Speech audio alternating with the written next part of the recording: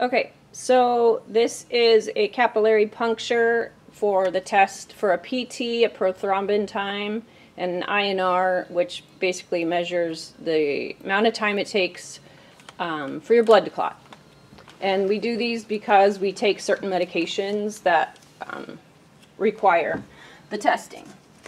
Okay. Okay, here's your test strip is in here. They're light sensitive. Here is your transfer tubes with a plunger. You'll insert the plunger into your capillary tube and push it right to the little white plug. Don't push it any farther than that because that's where you'll draw your blood into. And when you go to put the strip in, it will go into the machine. The machine tells you ready, insert strip. It walks you through it step by step. Once it's in, you cannot puncture your patient with the lancet, and we're going to be using the one with the blade. It's a 21 gauge, not a diabetic one, because they need a large amount of blood and to come out pretty quick. So these are what we're going to need. So we push it in, and it's telling it it's detecting the strip, and it says it's warming. Please wait. So don't get impatient.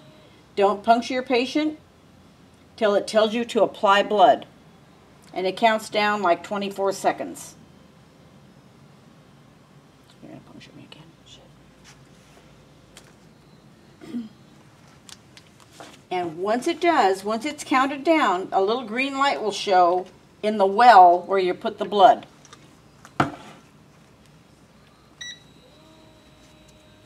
Okay, it's saying apply sample.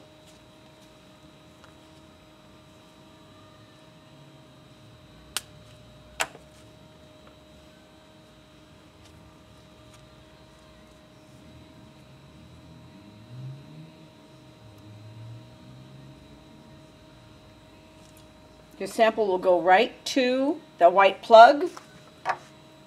You'll take it over and you'll see where the green light is, and you'll plunge it into all of the blood into that. Now it says testing. Please wait. We'll wait for it. It does its test, takes a couple seconds.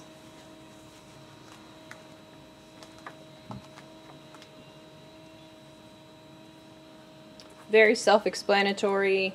It's just a different method.